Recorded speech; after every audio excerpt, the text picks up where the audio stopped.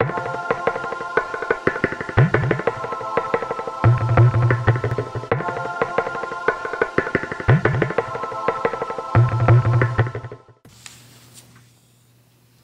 I'd just like to echo Chantel in welcoming you all back.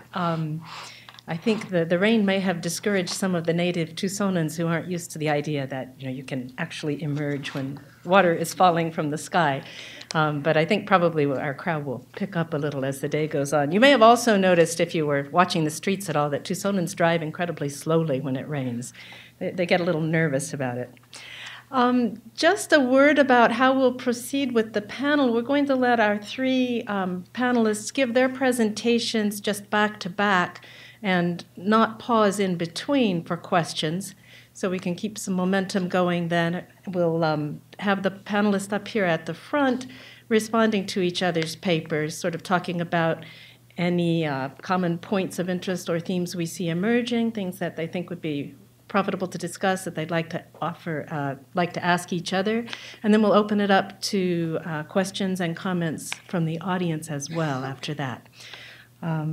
So without further ado, we are delighted to have Rohini Srihari, who is an associate professor of computer science and engineering from the University at Buffalo, SUNY. And her talk will be on multilingual text mining, lost in translation, found in native language mining. So please join me in welcoming Dr. Srihari.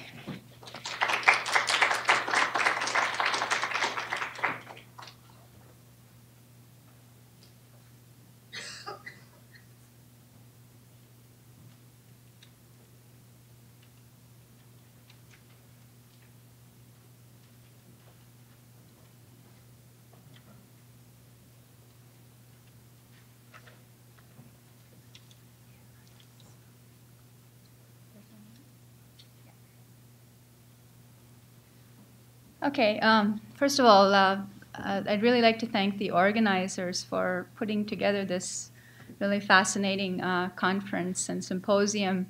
For me, it's been nothing but a learning experience since yesterday, learning different aspects of multilingualism. So I really welcome the opportunity to participate. So yesterday we heard some talks, which were very interesting and I think made a compelling case for the problems and the pitfalls with monism, as Chantel just mentioned. And, so I think those points really hit home pretty hard yesterday based on the talks we heard. And I think they were focusing primarily from the perspective of policy and regulations and government and, what is being enforced and what should be encouraged. What I'd like to do today is give you a little bit of a different perspective in terms of multilingual usage as we see it on the web. And the web, as you know, is a wild and woolly place. There are no rules and regulations. People do whatever they want. They say whatever they want. So the advantage of that is we really see the kinds of phenomena that are emerging in terms of multilingual usage. So I just want to talk about that a little bit. Now, what is multilingual? So I changed the title a little bit. Instead of lost in translation, I made it lost in machine translation. As a computational linguist, whenever we think about translation, we're always thinking about machine translation. So I should have made that a little bit clearer. So I do a lot of work in multilingual text mining. And so some of the questions might be, what does that mean? What are you trying to mine? What kinds of things are you trying to information are you trying to glean from the web? So I want to talk a little bit about that and then get into some of the problems with machine translation as we see it and how the web can actually help with a lot of that. So, so a little bit, first of all, some statistics in terms of language usage on the internet. I know there's been a lot of emphasis on Spanish yesterday and today, and that's because I think of where we are and the prevalent use of Spanish.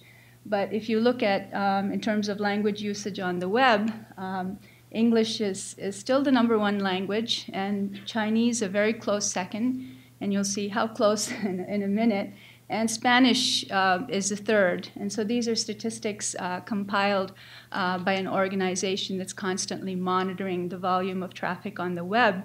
And in a minute, I'll show you some more interesting trends in terms of multilingual usage on the web. And the rest are 42.4. So I think from my perspective, that's what's most interesting in terms of the rest, what's going on there and how do we get to that kind of information. But it should be noted, people talk about social media and Twitter, and I'm always getting asked questions about the Twitter fire hose and how much information there is. But it's interesting to note that there's a Chinese microblogging site called Weibo, and the volume of traffic on Weibo has exceeded all of Twitter's volume on several occasions. So, I mean, this is a real phenomenon happening in terms of non-English usage on the web. And just to hit this home, I don't know how much of this you can see in detail, but these are, again, these are statistics put together by Internet World Stats, and you can go to the site and look at it. So it shows some interesting trends here. It shows, in the column 1 to 3rd column, the internet penetration by language, and those are sort of the percentages that I showed you on the previous chart. But to me, what's most interesting here is the 4th column, which shows the growth in the internet usage. And if you look at it, the language that has grown in terms of usage from 2000 to 2011 by 2,501% is Arabic, okay? And then you have Chinese also 1,500%, and Russian, 1,800% growth in those languages. So while English, the number of English users is increasing, the growth of these other languages on the internet is, exceeding it, is growing at a much higher pace here, and I think that's what's really interesting to note. So, if you can go to the site and look at some statistics, but there's some other things that also, that are interesting when you see this chart. It shows that the top 10 languages here, ranging from English to Korean, account for about 82 or 80% of the language, multilingual language usage on the internet, and that's about 4.5 billion people. But then there's another 2.5 billion people that are also using the internet in other languages that are not accounted for by these languages. So what's happening there? That's one issue. The other kind of interesting thing is when I saw this, I said, all right, English, Chinese, and you expect this to sort of correlate with the world populations, right? So you think, yeah, English, of course, because it's very universally spoken. China is a very large country, and so it has a huge presence. But because of my own South Asian background, I find not one single South Asian language here, no Indian language. None of those are present here in terms of the top 10 languages. And so one asks, why is that? And there's some answers for that. In India, of course, most of the communication actually on the internet happens in English. But does that account for all the people who actually use the internet in India? There's some other statistics that I recently learned that only 12% of the population in India have internet access, whereas more than 70% of them have access to mobile phones. So if we enabled, mobile access to the internet, we would see a lot more participation from huge populations. And so that's, I think, one of the motivations and the challenges for those of us who are working in computational linguistics and getting computers to help understand languages also. So anyway, so these are some interesting statistics. So now we get to sort of, what do you do? What does multilingual text mining mean? What kinds of work do you do? What kinds of things are people interested in analyzing when they do text mining? So I'll just give you some examples of various kinds of things that we have been asked to look at. So sometimes people want to know, for example, what is the language usage in a particular region or in a particular city? And so one way you could do this, and this is based on social media, of course. And by the way, the one thing I didn't mention when I showed you the previous chart, the reason why there's this explosive growth of usage of language on the internet is because of social media. It's not that they're creating more pristine websites with literature and stuff like that, unfortunately. Most of the volume is accounted for by the social media, which, you know, some of us sort of dismiss as teenagers just, you know, twittering about dates and stuff like that. But if the truth be told, if you go through and sift through all of that, there's some really nuggets of real information in all of that social media as well. So it's important to look at both. Anyway, so this is one of the things you could do. One of the other types of analysis we did was during the whole Arab Spring movement. We looked at social media, and we looked at, you know, we did language analysis like this by region. And why would somebody want to do that?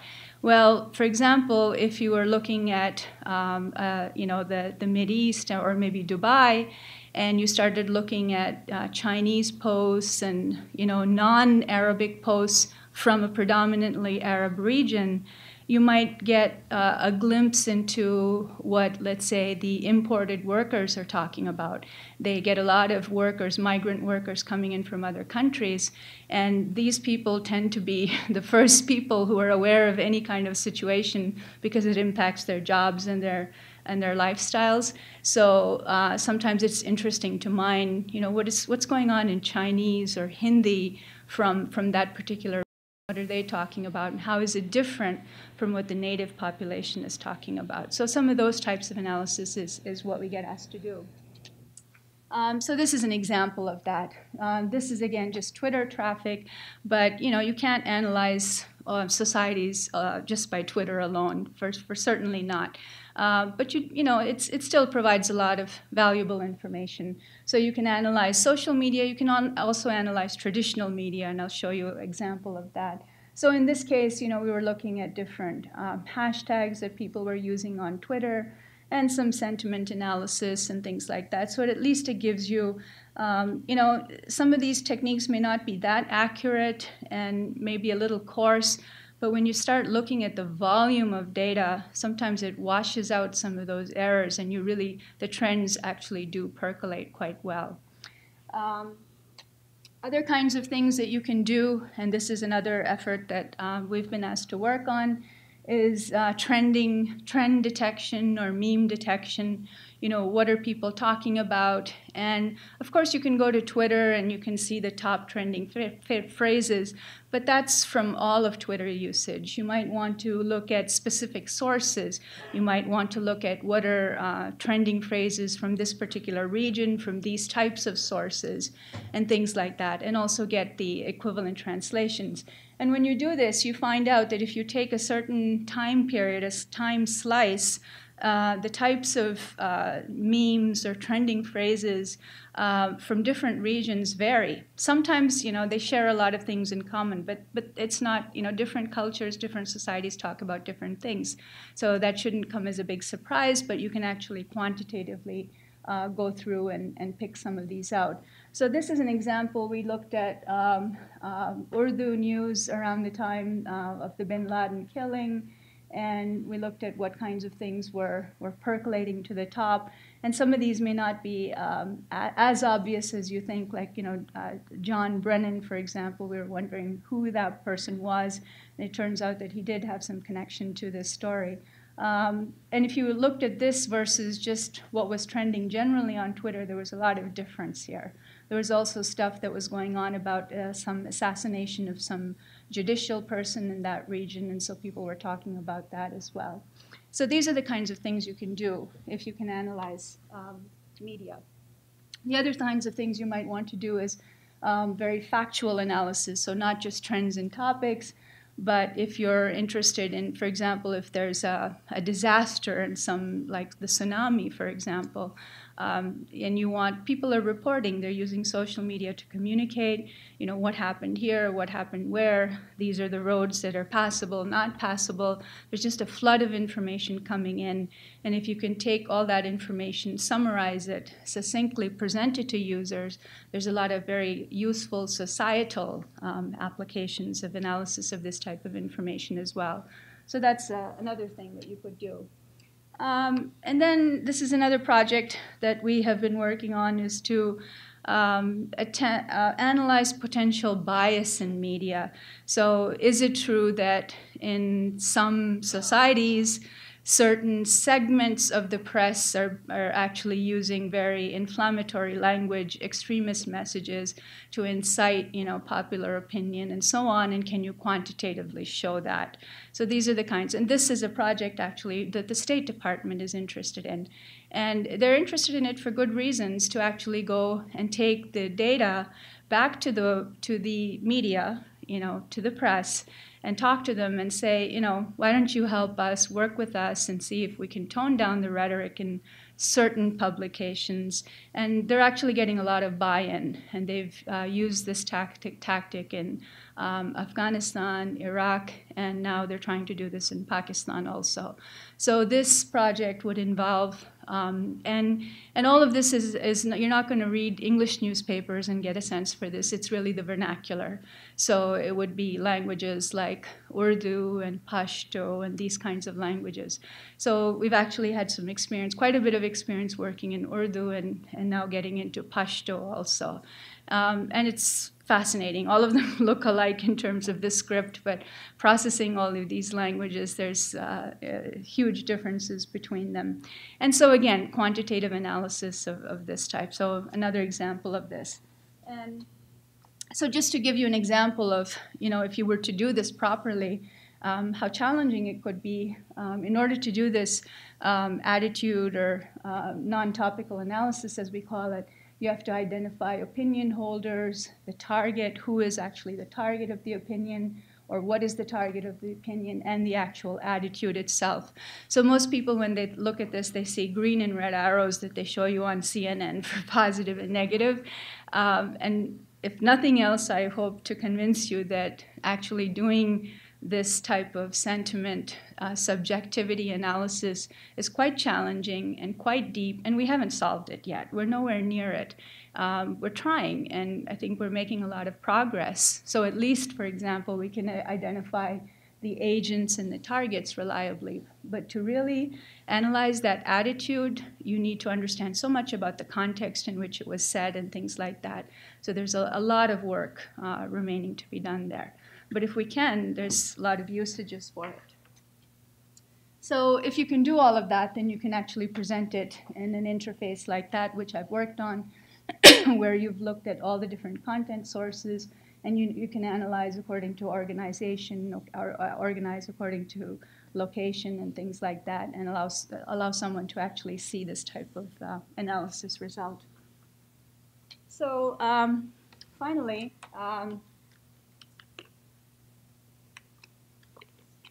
the holy grail of text mining, which we're nowhere near, but this is what what people are really trying to attempt, is to see if you can actually do some predictive modeling.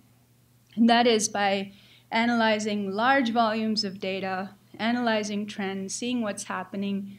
Can you actually sort of predict that maybe there's going to be some kind of really disruptive event? And when actually DARPA has a challenge out here, not only do you have to say that there's going to be some possible disruptive event, but where and around what time also. So that type of prediction. And they used as an example for the London riots that went on. There was a lot of stuff that went on that could possibly have helped if they analyzed the information in real time and tried to make sense of it. So predictive analytics is sort of the holy grail, and this is what people are trying to work on. And it's a hard problem. Okay, so so if all of those weren't challenging enough, now I'll show you the real challenges in terms of dealing with the different languages. So the first question, many people ask is, you'd have all those different languages. You know, we've spent 30 years and about, you know, I don't know how many $1 billion working on machine translation technology. Why can't we just translate everything to English? And I can give you that the answer is, in some cases, if you just want a quick triage summary of what's happening, machine translation works pretty well. It's effective. But for the kinds of analysis that we're trying to do, you lose a lot in the translation, because looking for attitude, subjectivity is very nuanced type of information you're looking for. And you really need to look for this in the native language. So if nothing else, I've been making an argument everywhere I go that you know, machine translation is complementary to actually processing in the native language, but you really have to be able to process the native language itself. So the other thing about machine translation systems is the way they're trained, you know, based on these parallel corpora of, you know, one language, another language, and they learn how to compute the translations. Because of that, they experience some pitfalls. One is that they do a really poor job with translating names. So machine translation names typically garble names quite a bit. And that can be expected because names, you know, it's an infinite set, right? It's not a closed set. You keep getting new names all the time. Unfortunately, a lot of the interesting things you want to extract hang on names, right? You need to know who or what or where or something like that. So this is just an example of, in this case, it was some Urdu text. And if you feed it to Google Translate, it comes out as Education Minister Muhammad Hanif half dead. And actually his name, this is a name, it should have been Muhammad Hanif Atmar was the name. And so it garbled that. But once you get that wrong, you sort of lose a lot of the other information, right? I'm not making this up, it's actually true. So how can you solve something like this? So one of the things we do is we go through the native Urdu text, and the first thing we try and do is, in the native language, try and identify names based on context. Okay, so based on context, we know that that particular string must be a name. Now that you know that these characters are a name, then you do selective translation of that. And I can show you how we do that also. We use a lot of internet resources to try and do that once we know that this particular thing is a name. So this is where, you know, processing in the native language can really complement machine translation, because you look at the native language, you tag things like names and translate those, possibly some, you know, subjectivity elements and translate those, and then you can feed it into a generic machine translation system and get the full translation. So this is sort of where they work together. The other issue is dialects also. So when you talk about Arabic, you know, everyone uses modern standard Arabic. That is, you know, the standard for printed or, you know, communicated forms that the media uses. Unfortunately, there's no one who actually speaks modern standard Arabic. It's just something that they came up as a standard, you know, to standardize, you know, the various communication. What people actually speak are Egyptian, Levantine, Iraqi, and things like that. So if you have a system that has just been adapted for modern standard Arabic, then, you know, the sentence, there is no electricity, what happened, you apply just an MSA version on the actual dialect versions of these, and you can see what happens to the Google Translate. It totally goes wrong, which means that it's not just languages themselves, but the dialects themselves also that need a lot of attention. And this actually is where, you know, a lot of this machine translation and multilingual text mining can get pretty challenging because of all the dialectical variations. So we actually worked on a project where we collaborated with Columbia University, and what they were trying to do was look at the various dialects and see if they could at least normalize based on dialects, and that way you could get better translations of these. So another problem. And here's an opportunity to use the web as corpus. So I talk about multilingual text mining and all that, but one of the major usages of multilingual text mining is actually to improve the quality of translation. The whole web can be treated as a corpus. And My favorite data set right now is multilingual Wikipedia. We just love it because, typically you have, articles like this. This one is on Barack Obama, but you have a Chinese version, you have an Arabic version. And if you can figure out some points of correspondence, you get immediate translations. You get the correct name translations. You get all kinds of other things that you can immediately translate, right? So machine translation systems, the way they're designed is someone has to sit down and say, this is the English version, this is the Chinese version. It requires an enormous amount of labor and hand annotation, very time-consuming, very expensive. But sources like multilingual Wikipedia, people are doing that for you, right? This is the beauty of crowdsourcing, really. People are writing this, they're providing the links. But it's not as perfect as you would think. Some people don't bother to backlink correctly. So yes, you'll have a version in English, you'll have a version in Arabic, but if the person who authored the page doesn't supply the backlinks and things like that, you miss out on some of the information as well. So anyway, what we are doing right now is on a regular basis, sometimes nightly, but at least weekly, mining multilingual Wikipedia to extract translations, primarily name translations. And all of you know in Wikipedia, any name, any event that's of any significance, within a few minutes there's going to be a Wikipedia page about it. So why not try and exploit that? So in my opinion, one of the biggest applications of multilingual text mining now is actually learning language resources, how to translate, how to, even do chunking and things like that, which I'll talk about in a second.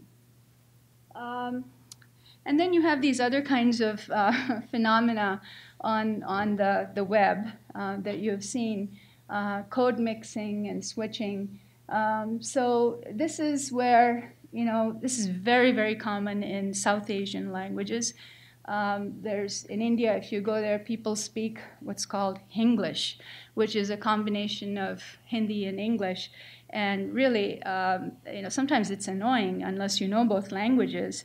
They'll start a sentence in English, they'll use some Hindi words in between, and they'll finish the sentence in English. It's just, back and forth between the two languages.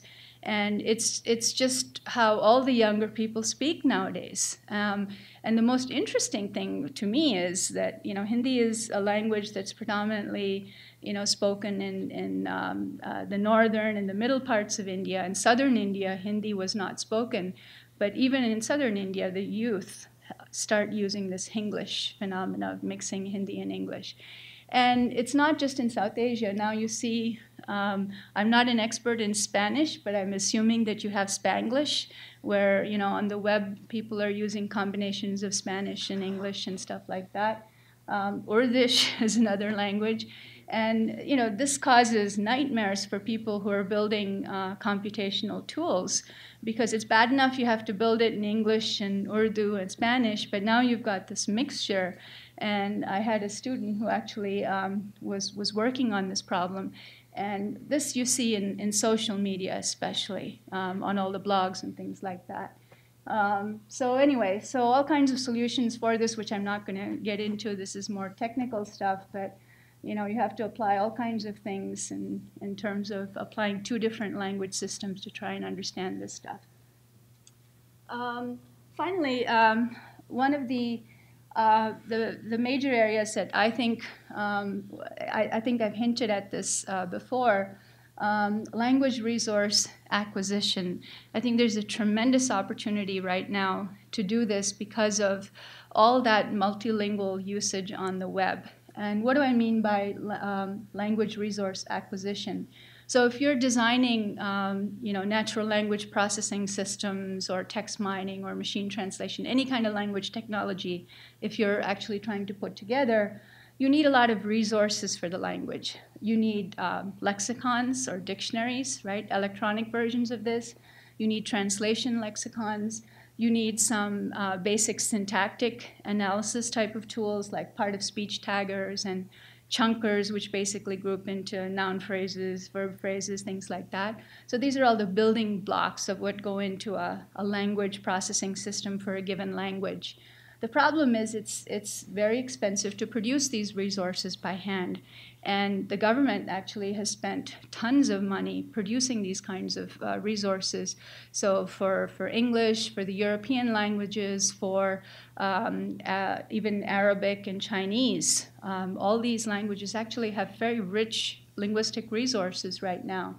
But what happens when you go to those, what they call less commonly taught languages? And different people have different definitions of what a less commonly taught language is, but it could include things like Yoruba, which is spoken in West Africa. Russian, believe it or not, doesn't have as many resources available. Swahili and Somali, for example, all these kinds of new languages that are coming up.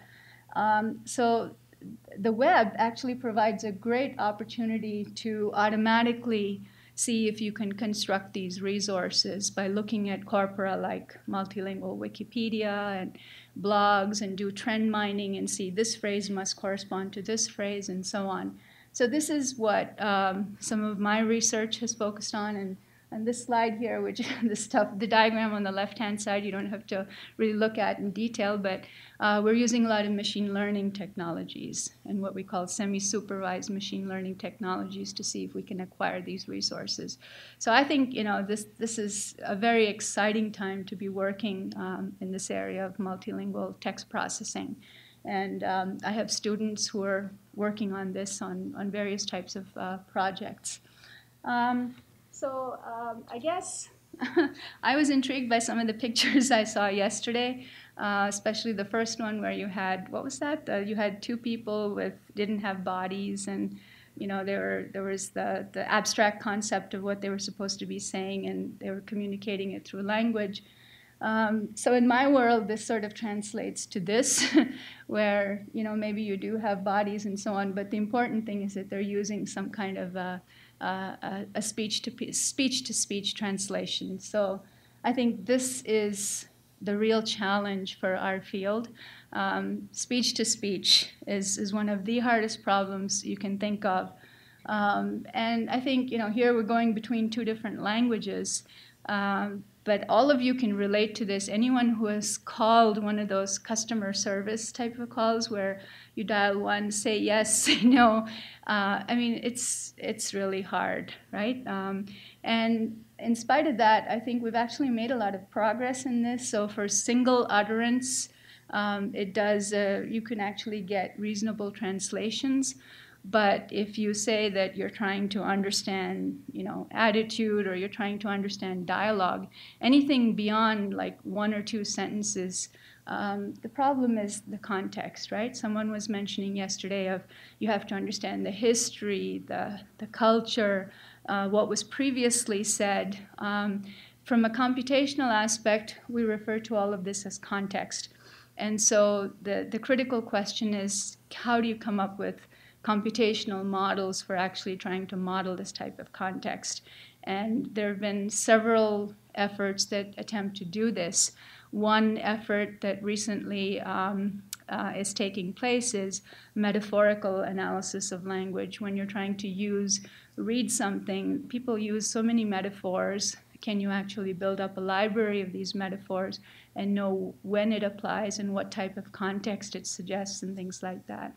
So I think this is one of the critical problems. So even if we can solve all the, someone called it nouns and verbs problems, which we're trying to do by, looking at multilingual web data, this problem of modeling context is an enormously challenging problem. And you need to do that if you're going to actually understand dialogue.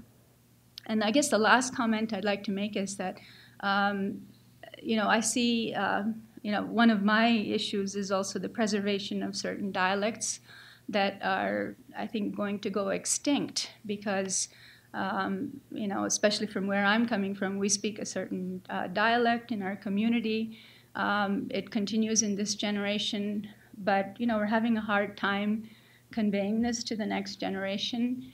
And what I noticed was that there are some people, younger people, who have actually started blogging about this on the net and trying to document, why our dialect is the way it is. And actually, I mean, nothing has existed so far. It's not like it's an ancient tradition. Dialects are just verbally passed on, right?